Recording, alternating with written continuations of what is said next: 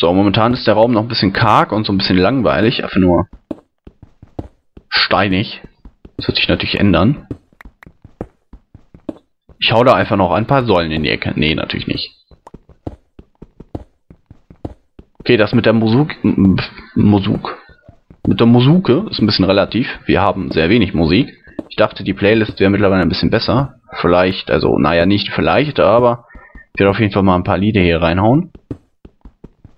Denn es gibt einige schöne CC-Lieder. Ich werde jetzt hier nicht so wie andere, oder sagen wir so, ich werde jetzt hier einfach ganz normale Lieder reinschmeißen. Einfach keine speziellen, so wie Spiele-Lieder oder so, sondern einfach Lieder. Verschiedene Genres und die alle freigegeben sind, um damit zu arbeiten und dann, ne? Sehen wir mal. So, ich frage mich gerade, wie weit wir hier noch rein können und sollten. Okay, das war's. Da setze ich jetzt mal hier oben drauf. Ist da was? Ich muss gerade mal kratzen, irgendwie spannte die Lippe. Ich habe keine Ahnung warum. Zieht auch ein bisschen, ist total merkwürdig.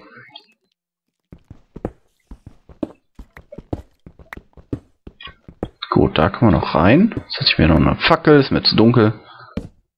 Ja, ich hoffe mal, die Helligkeit ist okay. Das könnt ihr dann natürlich auch reinschreiben.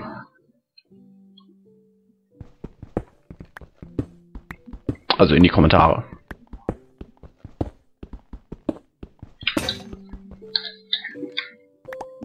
So, soll ich da schon was in die Box reinschmeißen oder soll ich die erstmal umziehen lassen?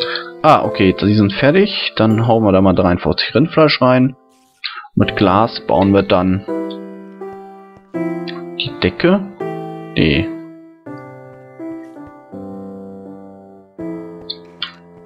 Ach ja, stimmt. Stimmt. Also es ist zwar jetzt nicht mehr so unbedingt sicher, aber ich glaube, das ist auch nicht unbedingt die Idee, oder machen wir das anders? Was ich cool fände, wir haben ja hier diese zwei Gebäude, hier rechts und links. Und wenn dazwischen geht ja die Sonne, glaube ich, auf. Wenn nicht, muss ich das noch ein bisschen umsetzen. Wenn man hier vorsteht. Doch rein theoretisch ist es ja immer zentral. Da hätten wir so eine Art Gebäude, so eine Art Tempel. Dieser Tempel hole ich dann im Sonnenaufgang und Sonnenuntergang auf der anderen Seite. Und dann bauen wir da auf jeden Fall was rein. Und von oben kann man dann die Sonne oder den Mond bewundern. Vor allem den Mond. Finde ich ein bisschen interessanter als die Sonne. Wo das Rötliche jetzt nicht unbedingt so reell ist. Also reell, sinnvoll, dass es immer so ist. Aber ist es okay. Kann man damit leben. Sieht schön aus und das soll es ja auch. Ich denke, deswegen ist er auch so rot. Der Blutmond. Als die Bewohner von... Oh Gott, jetzt habe ich fast nur den Namen hier, den ich gerade benutzt habe, den ich ihn benutzen will, im Kopf von XY-Land. Das erste Mal den Blutmond sahen, war ihnen klar, dass sie eine Spitzhacke bauen müssen, um einen Tempel zu bauen und gleichzeitig die Werkbank zu verbauen. So. Um den Blutmond zu huldigen, wollte ich natürlich noch sagen. Ist das? Oh ja, okay. So, wir reichen jetzt hier alles weg, dann muss alles raus. Ich glaube hier rein. Ja.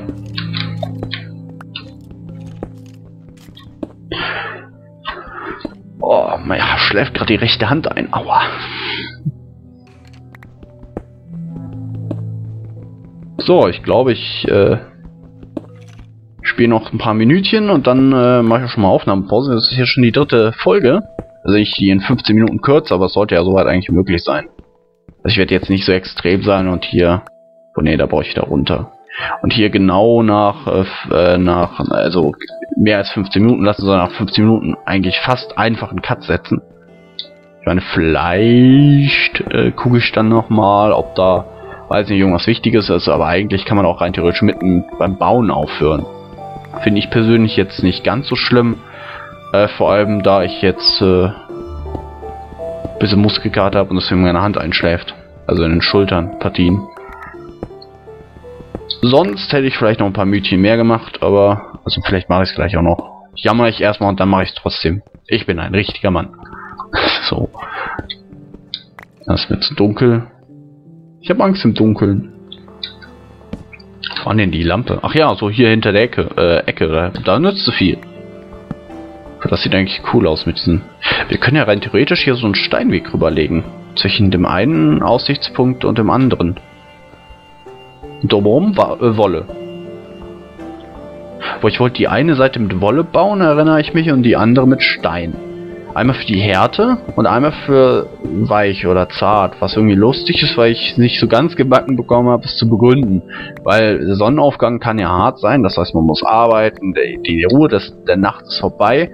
Auf der anderen Seite ist die Nacht natürlich auch hart, denn man muss dort vorsichtig sein. Hier gibt es jede Menge Gefahren, die ganzen bösen Tiere kommen raus. Auf der anderen Seite hat es natürlich auch alles was Gutes. Oh, ich glaube, ich kriege die Begründung besser hin als vorher.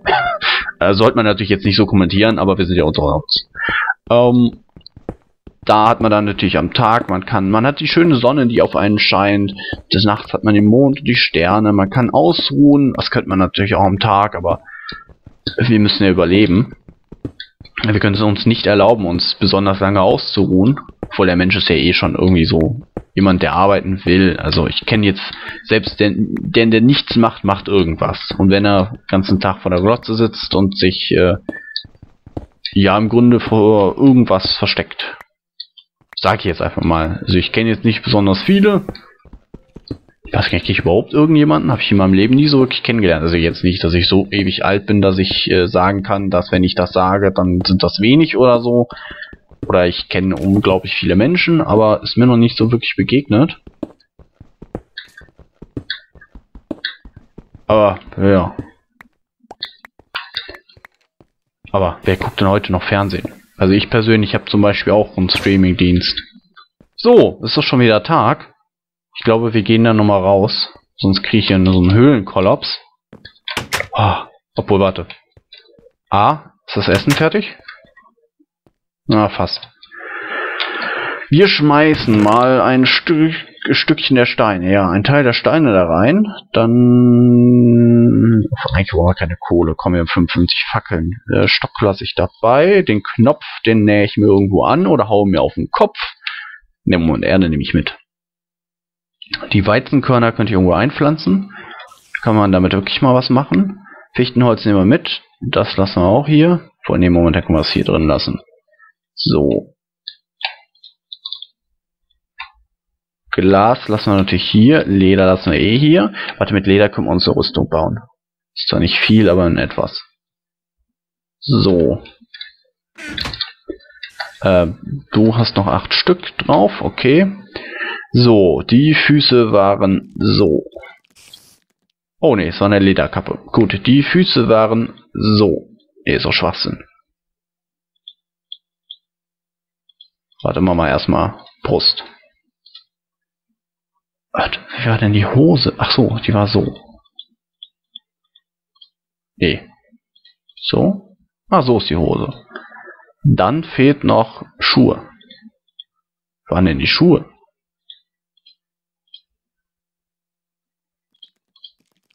Okay. Ja, ich würde sagen, das passt ja genau. Jetzt habe ich vergessen, wie man ins Inventar kommt. Okay. So, Lederstiefel, Lederharnisch, die Lederkappe. So, jetzt haben wir erstmal ein bisschen Rüstung. Also nicht, dass es viel bringen würde und ich habe das Essen vergessen. So, wir haben jetzt einfach mal 40 Steaks.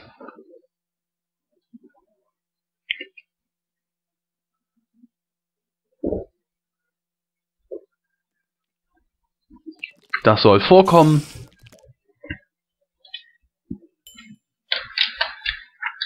Ja, Spinne.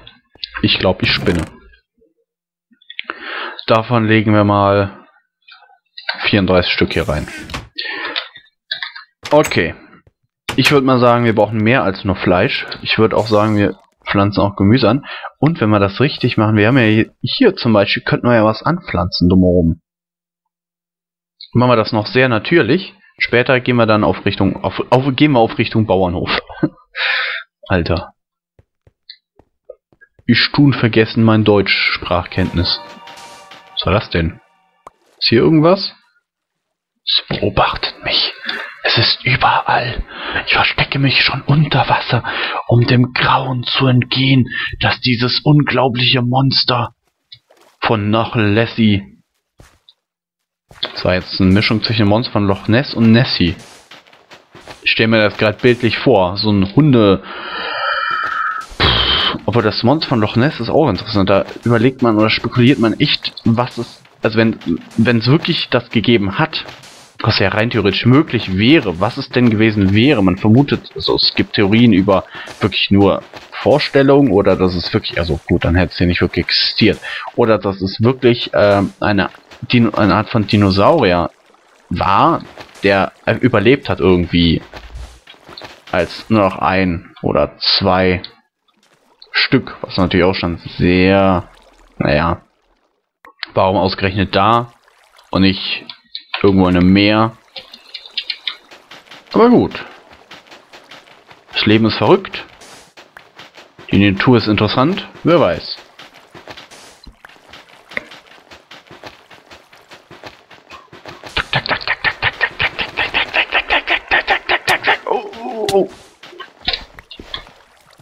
So, ich würde sagen, wir bauen immer noch diese Ebene ab.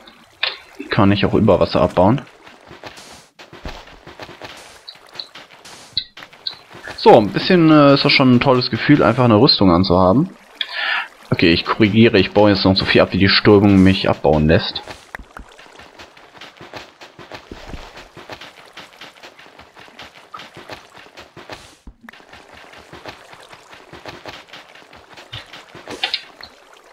Komm schon hier rüber, um die Ecke. So. Alter, ich bringe mich gleich um die Ecke. Ja. So, jetzt muss ich erstmal hier rüber. Da ist so ein irgendwas. Okay, gut, gut, gut. Achso, wir bräuchten auch noch eine Hake, fällt mir gerade ein.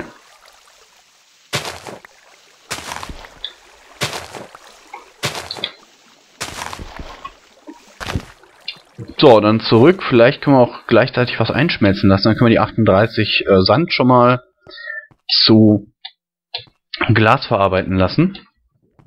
Ist echt wesentlich komfortabler, hier seitlich hochzulaufen, was eigentlich ziemlich schade ist. Also ich werde auf jeden Fall einen kompletten Zugang über hier unsere kleinen zwei Türmchen. Achso, jetzt können wir mal gucken, funktioniert das? Ne, nicht so ganz. Müssen weiter nach rechts. Also vielleicht verlegen wir den Eingang noch. Da war der Architekt ein bisschen besoffen.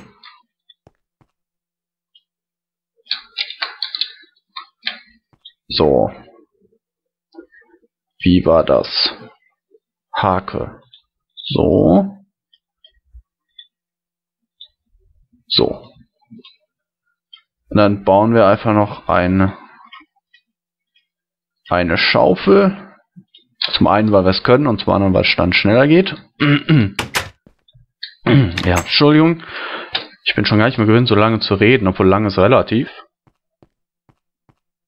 Obwohl ich eigentlich gerade auch gar keine Lust habe aufzuhören. Also muss echt sagen, Minecraft hat schon was.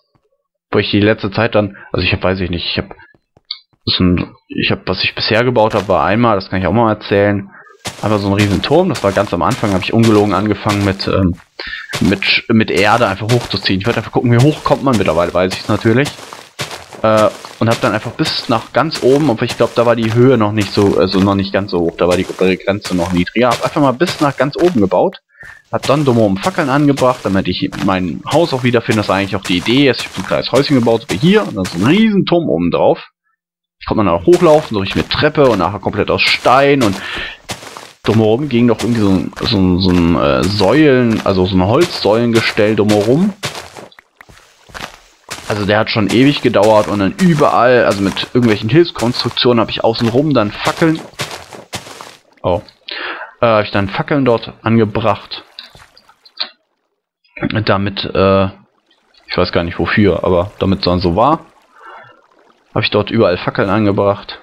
So, ich glaube, ich benutze nur das hier als, was ist denn da? Erde? Ja, nehmen wir mal mit. Ich benutze nur hier die Fläche. Wir können hier dann natürlich auch Schilf und sowas anbauen. So. Okay, wir haben die. Ach ja, wir müssen dann natürlich noch Zaun drum bauen. Packen wir gerade ein. Also das ist vielleicht ein bisschen dämlich, das hier zu machen.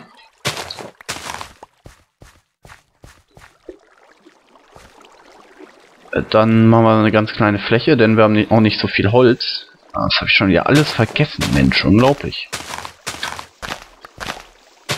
So, dann können wir das hier machen.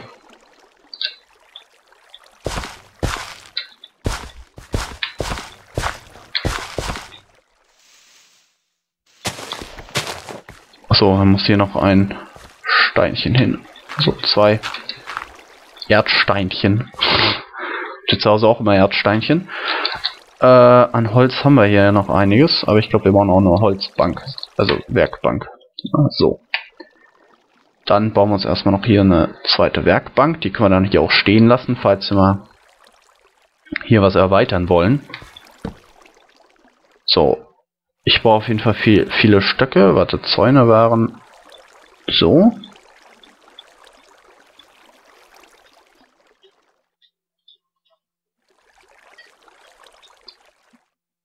Wie sieht ein Zaun aus? Das ist gut, wenn man überhaupt nicht vorbereitet ist. Voll, naja, ist ja irgendwie normal. So. Leider habe ich auch keinen zweiten Monitor, das heißt, ich kann nicht einfach mal heimlich spinksen gehen. Warte, so. Nee, das war ein Leiter.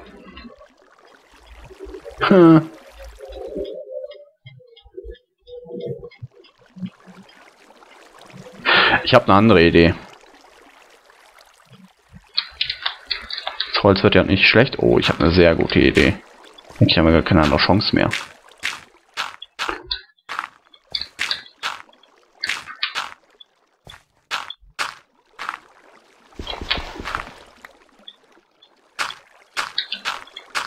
Da haben wir noch 60 Steine, 60 Erde.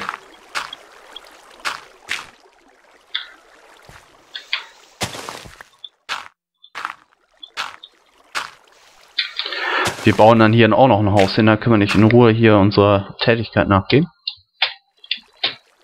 So.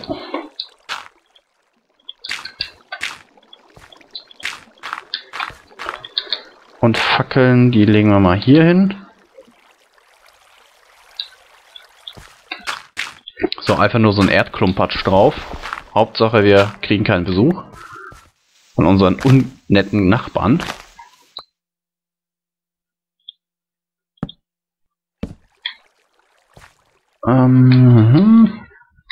Ach, das ist der Mond. Oh, Bogenschütze.